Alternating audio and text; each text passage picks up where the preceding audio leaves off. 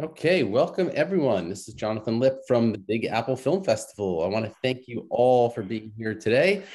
This week, we present the Big Apple Film Festival Fall Edition. So we're so excited. We have New York City premieres of some great feature films, feature documentaries, short films, episodic content, animation, student films, and more. So check out bigapplefilmfestival.com for the complete list of films and programs.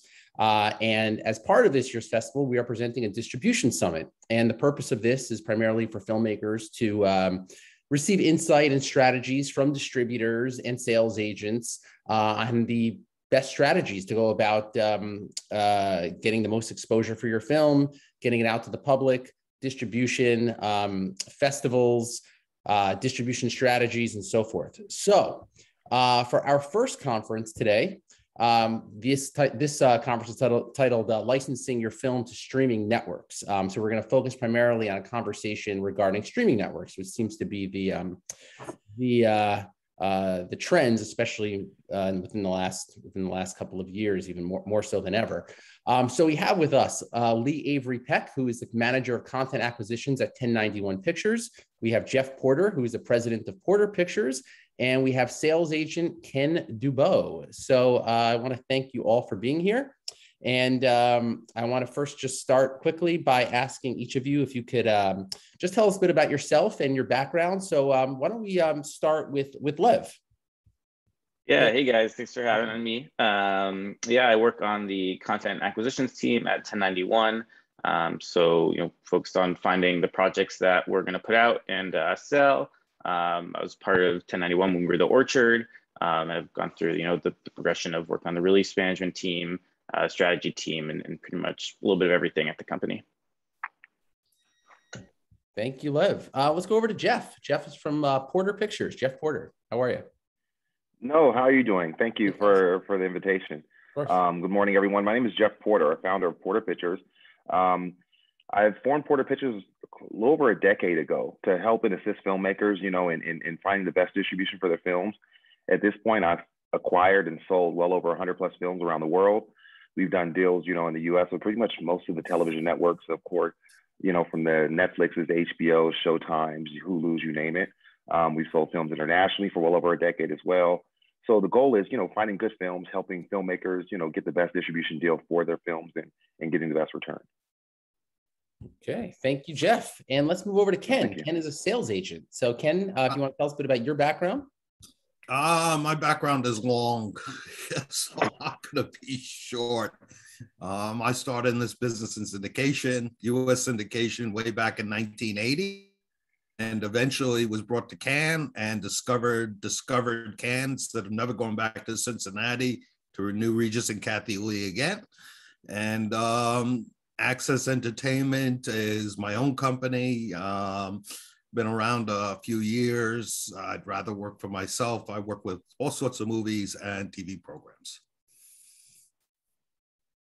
All right, thank you very much. So I'm going to ask all the participants any questions you have or information on your projects that you'd like to share and ask a question about. Please feel free to go ahead and put it into the Q&A box or the chat box here, and we'll do our best to get to as many questions as we can. And as you're doing that, let me start with a couple of questions of my own. So let me start with Lev. In terms of royalties for filmmakers and producers, what type of, in looking at like the streaming networks, what are the different models in terms of royalties? We have AVOD, SVOD, TVOD, in case anyone's not familiar, if you could just speak about that briefly. Yeah, so I mean, the two big ones you mentioned are AVOD and SVOD. SVOD, you're getting a license fee, a fat fee from, a Hulu and HBO and Netflix, any of those, and those are generally paid out, either quarterly over the whole course of the life, and even actually beyond a bit of the life that, say a Hulu might have the film, or, it's paid in a lump depending on what the deal is. AVOD is all ad supported, ad based, and so your revenue is generated on minutes watched or ad. Amazon had a model, Prime Video Direct, which was also a minutes watched page, which falls under SVOD, but it's sort of like an AVOD part of things. And So that's generally ad-based revenue, and occasionally they'll pay out a flat fee for that, but generally it's all just how it's how many minutes watched it's had on that platform. And then you kind of have the normal rent or own, those revenue streams as well, EST and TVOD. Those are sort of all the 4 biggest ones. Great, thank you. And Jeff, from your experience with the films that you've released, do you find that one of those models overall has provided better royalties to filmmakers? Have you found AVOD works better, SVOD, anything, Jeff, from your experience? Honestly, I think that's a tricky answer a bit, because it really depends on the film. I've had certain films where, of course, the licensing deal that we've received from the SVOD partner that we've worked with, is very substantial. Typically, the SVOD partner we work with asks to take AVOD, so it's like a fight and a hustle trying to withhold AVOD. But depending on the company that you're working with, they'll primarily ask for AVOD rights as well. But I've had films where I've sold licensing deals for SVOD, and then I've done a separate deal for AVOD, and the AVOD numbers were better over time. Now they're growing a lot more than they have, being that a lot more advertisers are going towards more AVOD platforms than they had in the past. So we're seeing a lot more precedence there, and a lot more turnover in regards of profits coming from the AVOD platform than we have in the past. But primarily, a few years back, SVOD was well over in regards to what you're going to receive on the AVOD platform. But we're starting to see a big jump in numbers on the free platforms, with the Tubi services and et cetera out there. So would you say that AVOD then generally does better in the long term? Well, yes, in regards, if you've got a film that's getting a lot of views, meaning, SVOD, you're getting a licensing deal, and it's pretty much up once, you have a term set. So 2-3 years, whatever the term is for your SVOD deal. And that's pretty much all the money you're going to get, unless, you have a separate deal with that partner where, if you reach a certain threshold, but typically it's just a licensing deal. Hey, you get a certain amount for a time period. Whereas the AVOD, it's just like, the amount of viewers that are actually watching your content and the amount of ads that are being displayed during that time, you're seeing revenue from each one of those. So if those numbers are substantial, you're going to see a better return on AVOD. But then it's really about, making sure the viewers are there to kind of view your content, and the content provider you're working with has a good amount of ad share revenue coming through their platform as well. All right, thank you. And so Ken, as a sales agent, let me ask you if you could just speak a bit about what the role of a sales agent is, and how it sort of benefits filmmakers and producers. A sales agent's a little bit like a real estate agent. You got a house, you need to sell the house. You're not quite an expert on selling the house, so you need somebody who understands, has the connections, exhibits at the markets. I think it's very difficult for producers to go out and try to be their own sales agent. Most don't, because you learn from experience. So you're going out, you're trying to do this thing, and you don't have any experience at it. Most probably you're going to fail, or you're not going to do well with it. Because in this business, and especially since the pandemic, buyers who don't want your movie skip on by. They just don't. They don't even say hello. So you without markets, you miss the running into somebody thing. And markets are, I really believe, an experience thing. You've got to have been doing a lot of them to understand them, and to have the connections to make them work. You only have a limited number of days. Hopefully we're all going to get back together in Berlin in February.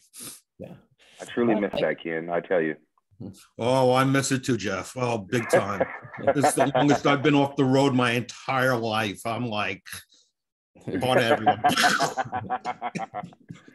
So real quick, I just want to, in the chat box, Jermaine, I think, missed the SVOD and AVOD. He asked about the differences. SVOD is subscription-based, where the revenue comes in through subscribers, and AVOD is advertisement based. I just want to confirm that. And all right, so let me just go over to a couple of questions. We have some questions in the Q&A box, some questions in the chat box. Let's start in the chat box with Arlette. What is the best model for independent filmmakers to get for their films?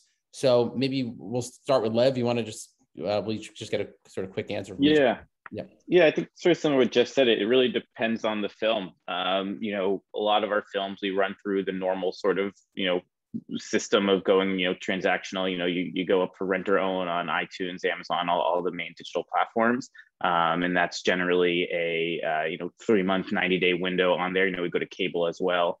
And then you sort of look at what your opportunities are on the SVOD streaming side. If you can get an exclusive license deal at a Hulu or an HBO or a Netflix, or if you're looking at non-exclusive opportunities, and that all or straight to AVOD, and that all depends on the film.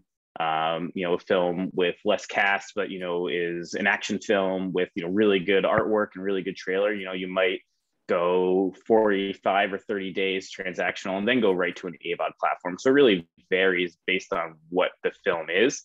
Cast-driven film, you definitely want to go kind of the full cycle and do transactional for 90 days and see what your opportunities are, and then look at if you're going to go to get a license deal from Hulu or go to the Tubi right away.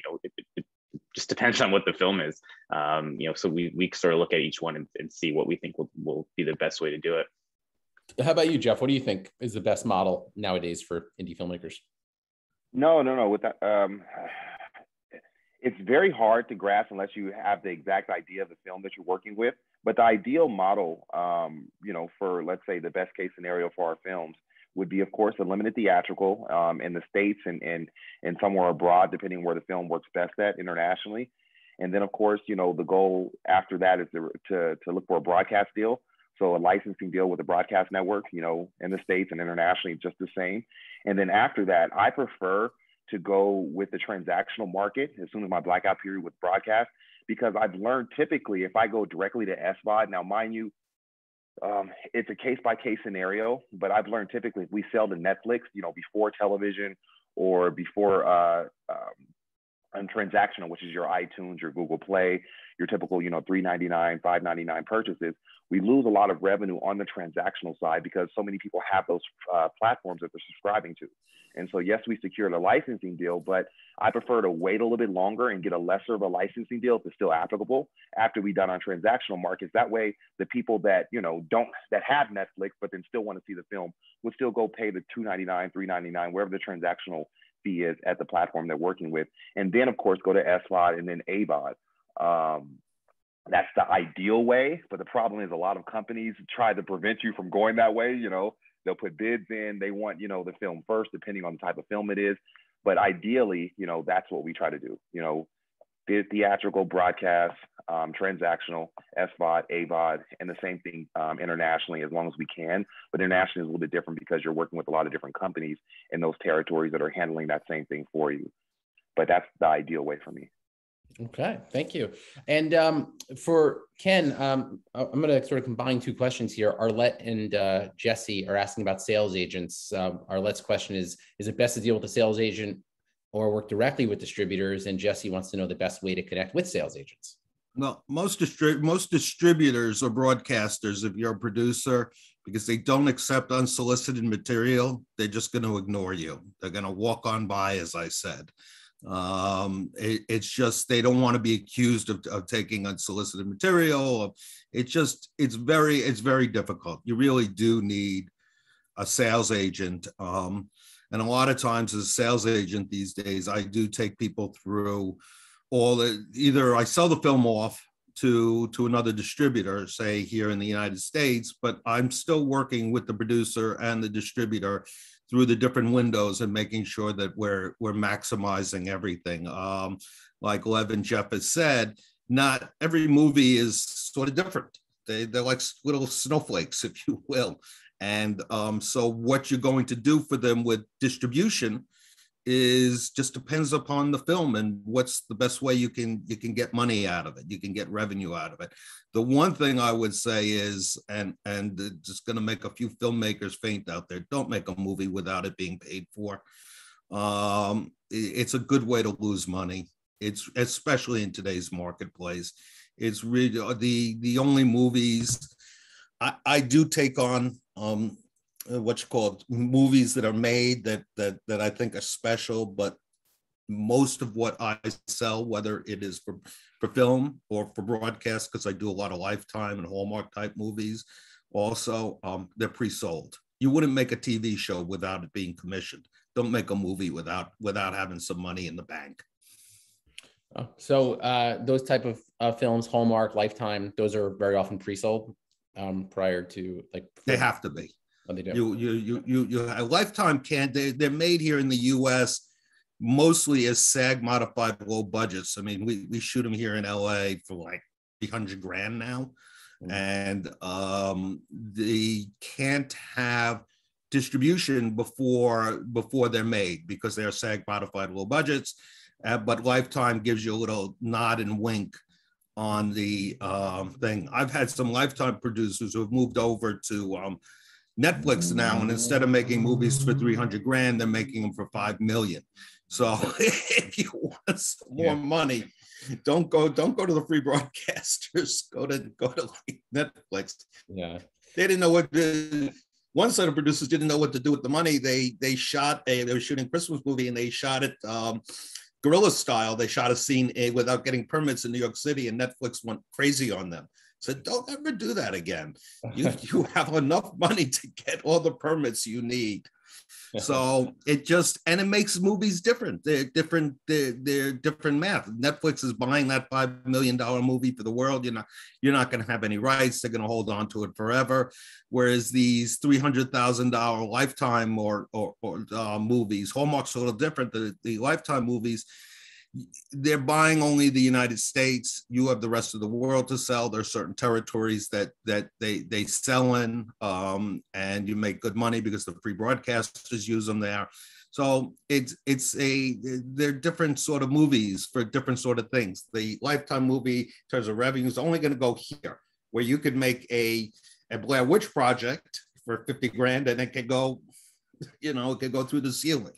So you just don't know. And Al was asking about standard licensing agreements. If they're 50-50, I don't know, Lev, do you want to speak to that? Standard licensing agreements? It's licensing with the partners, I imagine. I think it varies. I don't have a ton of insight onto that side, to be honest. That's mostly our sales team that deals with those agreements. But I from what I know, I think it is usually like that. I don't know if Jeff or Ken, you guys have a better sense. Yeah. Yeah, the percentages are really dependent. I'd love 50-50 on everything. It doesn't happen. Sales agents generally depending on a budget of a movie. I've worked for as low as 2.5% for a really high budget movie, and I've worked as high as 50%. So it generally 20%, 15 to 20%. But sales agents take what are called market fees, which are single payments that come out of revenue, which help offset other costs of the markets and things. And because you can't really, when you're accounting for expenses, you can't account across all your movies. So you take a market fee, and that accounts for some of the expenses. But I take a single fee, a market fee. I recoup my direct expenses is related to the movie, which is like the screenings, advertising, marketing, about the create flyers, things like that. And that's it. And then the rest goes back to the producer. So, yeah. And also like, okay, so let's look at an example of like a licensing deal. So Jeff, let me ask you, like, for example, let's look at a film like Santa Girl, right? So you had, it was released on Netflix, NBC, the NBC Peacock network. So like, how does a deal like that work? Are you, is the revenue being divided up between yourself and as the distributor and then all the other streaming platforms? Like how does that model work? Obviously, without using specific numbers, but I'm just wondering like the model or something like that. No, of course. So typically a licensing deal. So for example, if Netflix or Hulu or HBO Max or any other SVOD platform, and SVOD, as you said, is subscription based. So meaning, everyone out there, any platform that you're paying a monthly subscription to, so the $12.99, $99.99, $5.99, whatever the payments are, they typically play a licensing deal. So that would be an outright, hey, we're going to cut you a check for X and X amount of dollars. It could be anywhere, 15, 20 grand to $500,000 to $1 million, you know, in regards to a licensing deal for a certain period of time, meaning they have exclusive rights on that platform to license your deal, or non-exclusive depending on the type of deal, but you're going to get less money in a non-exclusive, but on an exclusive way. So for example, we've used Netflix so often now. So let's say Netflix will offer, you know, 50K, and I'm just using a random number, just guys, so it's not, you know, anything particular, but Netflix will offer 50K and they'll say, hey, we want this film for the next 2 years. And so meaning that film is on that platform for the next 2 years, and you receive only 50K for that licensing deal for it to be on that platform. You're not receiving any extra revenues based on performance, how it does, when it does. I'm sure there's negotiables somewhere in there, but, you know, I'm not too experienced on negotiating past a licensing deal on a performance-based situation with SBOT partners. You know, I believe some studios have that access and that privilege, but for the most part, you're going to get a licensing deal for the next 2 years, and that's all the money you're going to see. Whereas, you know, well, Peacock is similar as well. So those are typically licensing deals. The only platforms where you're going to see residual revenues in regards of quarterly payments are from your pay platforms, meaning you're actually going to pay to purchase and watch this film, or you're renting the film, or you're buying the film outright. And those you're going to see transactional. And you'll see quarterly returns, but typically if it's on any platform that's a subscription based or a broadcast network that you're watching for free on TV of some sort, it's usually a licensing deal that they paid outright, and you receive the check, and then they have access to premiere that film or to broadcast that film for that allotted amount of time. Right, thanks. And Ben asked, do sales agents accept unsolicited films? Would you take a look at a film from a filmmaker who maybe doesn't have an agent at the moment? Hey, oh I'm yeah, sorry. Ken, yeah. Do sales you cut out for a second. I'm sorry. Okay. Everyone froze. Yeah. Yeah. See, we need in person, guys. Yeah, I know. Yeah, I do look at unsolicited films, but they really have to appeal to me on a commercial basis. And I'm very honest with producers about my ability to get their money back or not. You know, it's film dependent, but I do get unsolicited things. Sometimes I come across great projects. I would say 2-3% of the time. Most of it, it's not something I'm really looking for. And I do everything. Like I said, those type of movies. I also do documentaries. I'm doing a couple documentaries right now. I do foreign films. I have a Lithuanian film right now that's going to be in TVOD starting February. It's the Lithuanian. I have 2 Academy Award nominations from other countries. The one from Brazil and the one from Lithuania. Not big countries, but they're very unique films, and they will have an audience here in the United States, and they'll sell in like 4 or 5 territories around the other parts of the world. All right. There was a question. I'm just going over to the Q&A box. Stephanie asked about distribution while a film is still in development prior to the film being completed. Do distributors work with filmmakers at all, you know, before the film's even done, or will you even interact with a filmmaker yet? Lev, what would 1091 Pictures speak to a filmmaker who's only in production or development? Is this working? I think it's frozen. Lev, you there? Yeah, it just came back and everything's set up. I think I got it though. I think my connection is unstable. It's telling me. Yeah, films that are in development, in production, would you network with a filmmaker at that point? Yeah. Well, you know, we'll start talking. You know, we currently are not doing deals at that stage. You know, we're starting to think about them and considering them just based on, you know, where the market currently is. But for us to, you know, do a deal, you know, a backstop deal or a pre-buy deal, you know, before the film is made or while the film is being made, you know, it needs to have it needs to check a lot of boxes, you know, have the right cast, have kind of a known director. It just has a lot for us to, you know, especially give up a little bit of money before we even have a project. You know, something can look really, really, really good on paper, but then, you know, might just not translate. So, you know, it's something, you know, we're always happy to talk to people and see what there is. But for us, it just has to check those boxes, you know, for pre-buy or a backstop scenario. But we're always happy to talk and hear what's in the pipeline and track projects. Just seeing what's in the work is always good. Right. I was going to say it's probably on an individual basis, right? Like each film. Yeah. If a filmmaker has acquired the rights to a New York Times best-selling book, even prior to it being made, maybe you'd speak to them. Where if Brad Pitt is attached to it or something, of course, of course you're gonna. It all depends on the situation. If Brad Pitt's attached, we're on board for sure. But I mean, even if things are being filmed, if there are dailies to look at, that's something we can look at. A sizzle reel that always helps. But we need some substantial, something we know will work. Right. And Jeff, I would say pre-sales are harder and harder to these days. Really, the distributors internationally have been mauled by the pandemic. So much of their revenue is dependent upon theatrical, because either they own the theaters in their home country or they.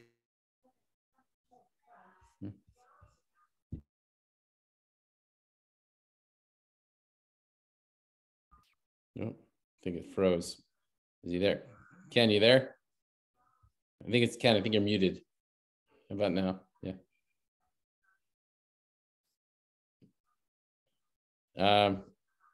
Ken, I think you're muted there. All right. Look.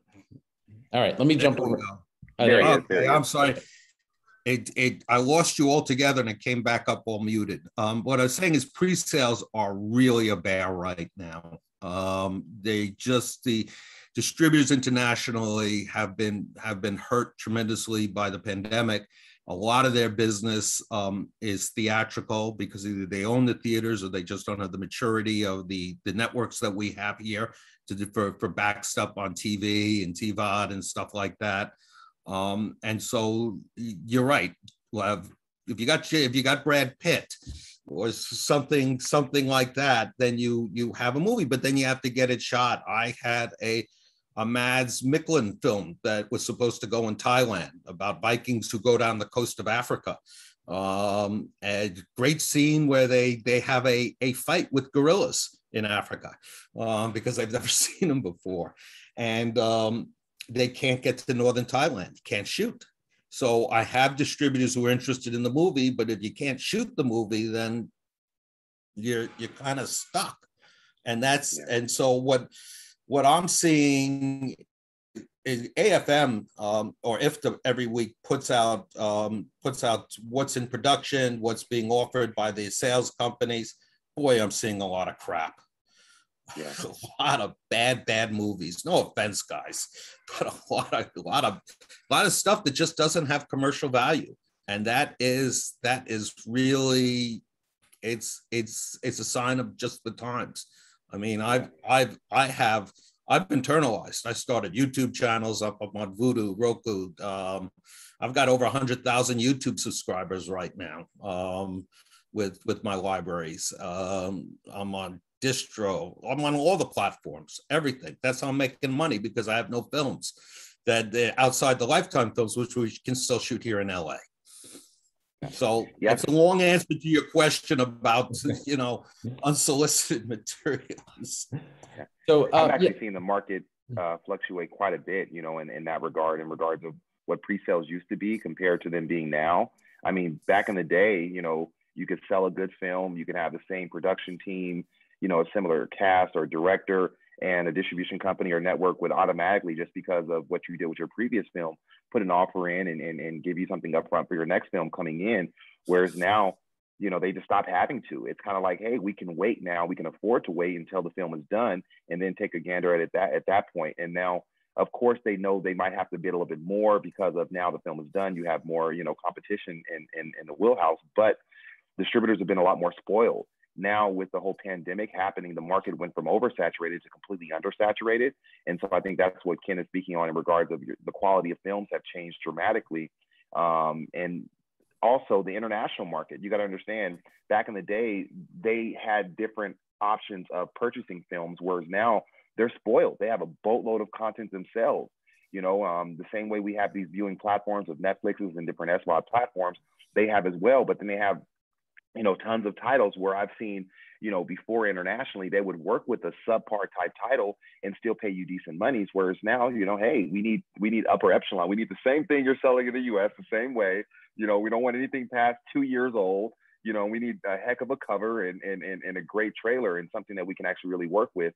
And we're seeing that big change now from that market as well, which changes pre-sales tremendously. And it changes the opportunity of films being able to be sold before they've been created. Because just based on the market being, people are spoiled now. It's like, hey, we don't have to buy your film now at this stage. We can wait till it's completed. Or if you have a great relationship, you might be able to get something there if they trust you and they have an understanding what the production is going to be like. But even still, with those relationships, I've been told, hey, we'll just wait, and they'll string you along, and you have a cut now for us to see, and they'll wait till you have something for them to show you before they actually put a solid offer up where you can get some money. Right. And Ken had mentioned commercial value, that he's seeing films that necessarily don't necessarily have commercial value. Lev, from as a distributor, how do you define commercial value? Like Leyland and Robert here asked, what do you what is commercial value to a distributor, for example?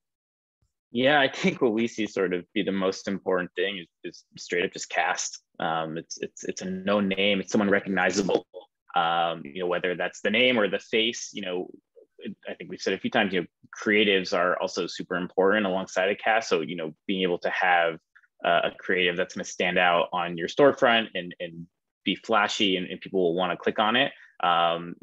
When we have films that don't necessarily have cast, we don't feel that having the star who no one really knows, their face on the art, move the needle at all. So having that cast member to put their face and then people see that, that's what makes them click on the art, because it's a good art and it has a face that they know. And that's pretty much what can really get you there. And then just a topic that people are interested in. I think a lot of where we see an audience is sort of middle America and appealing to them. So, action films, crime films, Westerns are things that we're seeing being requested from partners. I think those are sort of the mainstream genres that people that we see are doing the best across, transactional AVOD and streaming. Right. And Lev also, so I'm just looking in the Q&A box, Salija had asked, at what stage do you as a distributor usually pick up a project? So Lev, first start with you. What stage would you? Yeah, we pick it up at many different stages. Obviously, like I said earlier, we need a cut. We need something to see. So it doesn't necessarily have to be finished, but it has to be close to being finished. We don't necessarily want a film that we then have to wait 6 months to get the final cut. We pick up a film. We want to get it out. In the next 3 to 5 months from signing. So generally it's either before they hit their festival run and we can help with some small festivals and get them some places, or it's while they're amidst their festival run is generally when we're looking to pick up films. Okay. And Jeff, what about for Porter Pictures? When do you usually approach a filmmaker? It's on mute. I think it's Sorry about that. No, of course, on my end as a distributor, sales agent, you want to find a film at the earliest stage possible. You want to have the most amount of influence from the very beginning. The downside is there could be so many factors that take place from the very beginning to the finished end project, and so if you're not involved, on set a lot or watching, how things are being shot, based on what you're hoping to get compared to what you truly get can be, a vast of a difference. But the goal is to get as early stage possible where we can actually take something out and sell it. So a rough cut, a trailer, something that you have that can actually show me what the production is looking like, that I can actually take to a buyer and get them an idea of what the film is going to be and how it's going to appear. So, it's kind of hard to answer exactly, but the earliest stage is possible on my side. And Jeff, for Porter Pictures, how do you define commercial value as well, in addition to name talent, like Lev just mentioned? I'm sure that's a part of it. Anything else that you would look at? Honestly, I think the best analogy is what Ken, put on the table in regards of film being like real estate. If you understand anything about real estate and about houses, film is almost identical, in regards of the type of house you're looking to be built, the value of these houses, in regards of your house is going to have, granite countertops, etc. Granite being compared to actors and cast, and of course the outside shell, meaning production value and team, the way the film overall looks, and then all the amenities inside. So, of course, I would love an ideal cast of Tom Cruise, someone that's going to be equitable from the very, very beginning. You put them on the cover and automatically, your film's $1 million film. A director is vastly important. I've learned, cinematographers, DPs add a lot of value to a project. I mean, even though their name might not be as equitable as like a main cast member, what they bring to the production is amazing at times. So, you start off from production value of what looks visually appealing. And then of course you go to performances and cast, even if it's not a known cast, but they gave me an amazing performance. Sometimes that can resonate as well, as long as you have someone that they can, name they can kind of tie into. And then of course, the storyline, what the genre of the film is about as well, because that matters a lot, compared to if you just have a talking heads film like a drama where it's very, very cast heavy, or if you have an action film that is actually shot very well, where someone's not really, needing Tom Cruise to kind of play this action lead star, but then the star that you have is playing a great role because the story flows and the genre sells. Same thing goes for horror. A lot of times, you have these zombie films and different types of films that fall in the horror category that do extremely well without name stars, just based on the type of film it is and how the film was portrayed and how the film was shot. So, a commercial can stretch across the way in regards of, high level and mid level. But I think the biggest thing, of course, you focus on initially is the amazing production value, a great performance from your cast, and the end piece being, something that I can watch all the way through and be impressed by, where I'm not even concerned if I didn't have Tom Cruise attached to the film, where that wasn't even in my thought process. And so if I can watch a film and I'm not concerned in thinking about who the cast is because it's just a really good film, I think that resonates and adds so much commercial value. Whereas, if you don't have the monies, that's what you focus on. All right, thank you. Yeah, actually, a few people had asked about how to contact you or to send the information perhaps to your companies after this conference. So we'll get to that at the end. But I wanted to just, in terms of commercial value, I know we're talking about casts and things like that.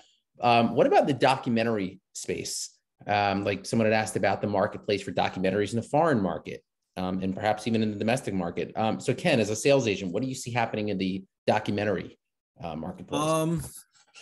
Documentaries here in the United States have found more value because there's so many streamers that are now running them. And so you have found value with it. It's not quite the same overseas. Again, lack of streamers.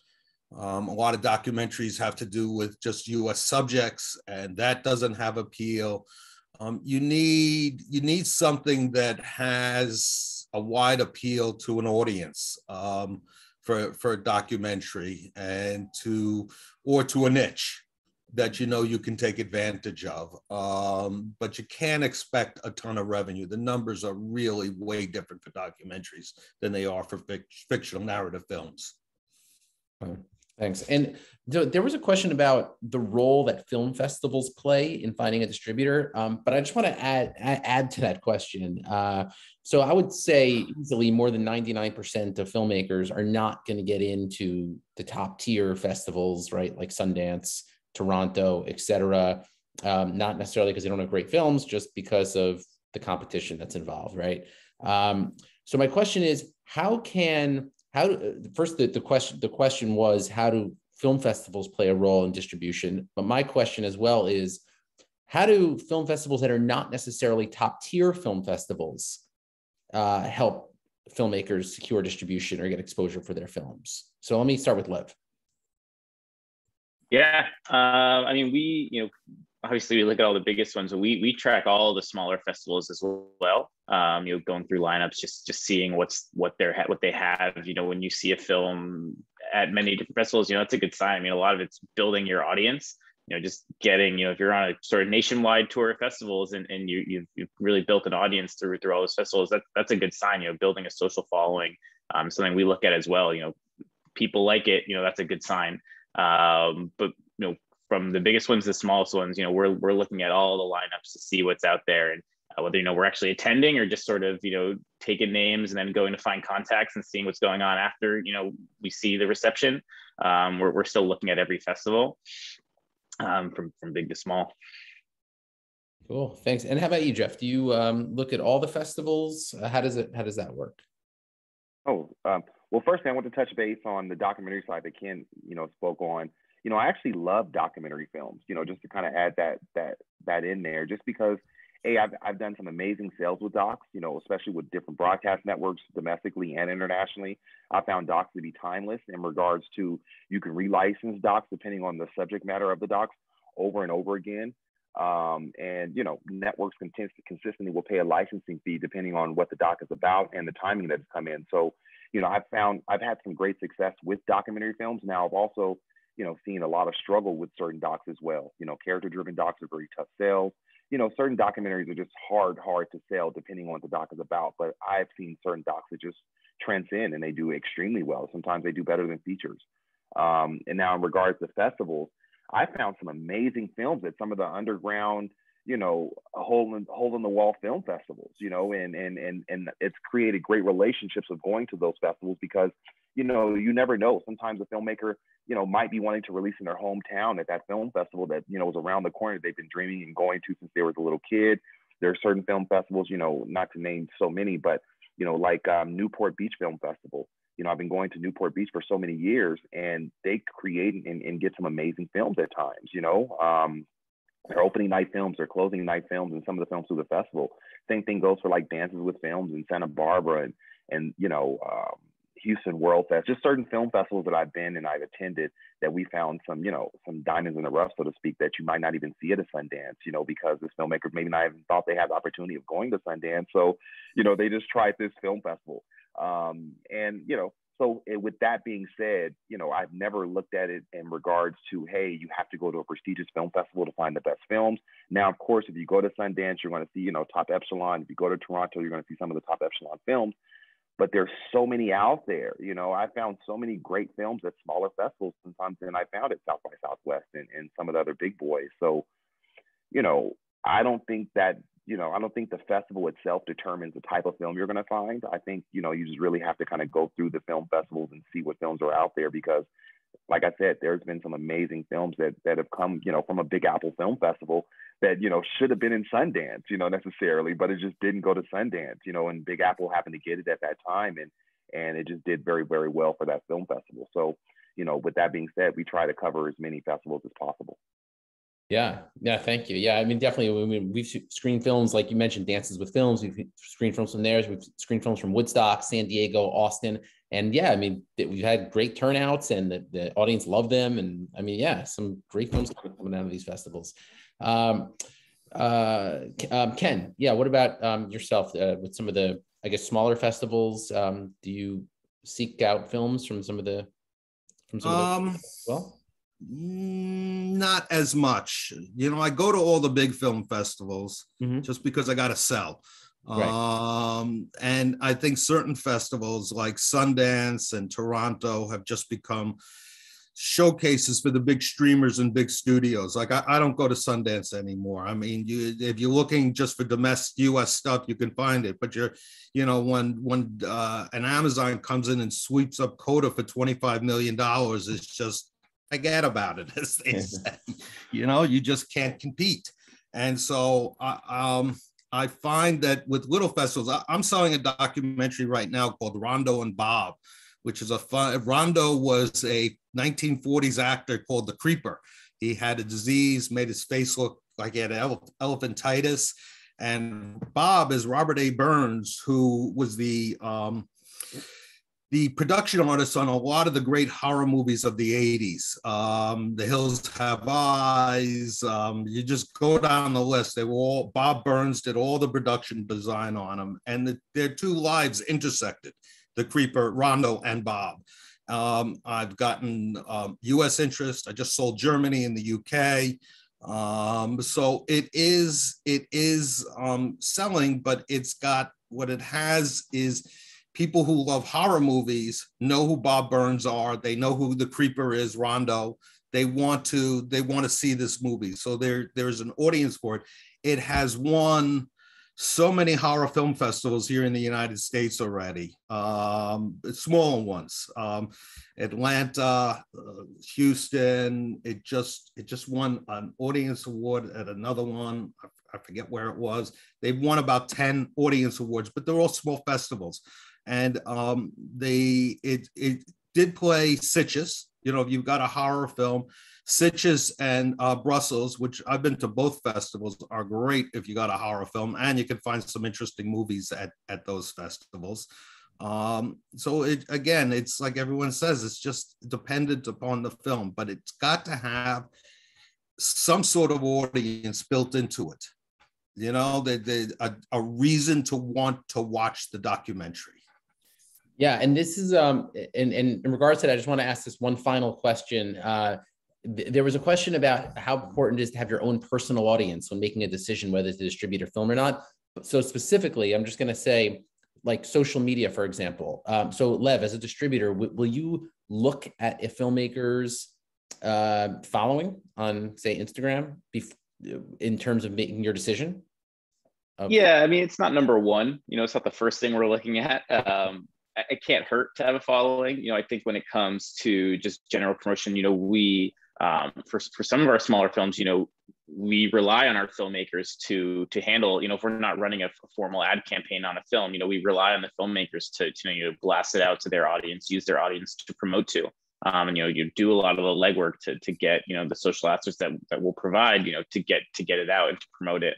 So, you know, it's nice to have. It's definitely not a make or break. Yeah. You know, we're more concerned with, you know, the cast's number, you know, or the director's number on social to see if, you know, they have a following, you know, if it's not necessarily a known cast member, but, you know, hey, they have 50,000 followers or something, that's still pretty good. That's a decent audience to start with. So, you know, it's not a make or break, but it's sort of nice to have. Right. Jeff, how about for you? When you distribute a film, do you look at social media numbers of the cast, the filmmakers, anything like that? You know, I found a lot of producers push that on me more than I actually get attracted to. You know, they always come to me, hey, this cast member has, you know, 100,000 plus followings on Instagram, and this person, you know, super famous on TikTok and they have 1 million plus followers.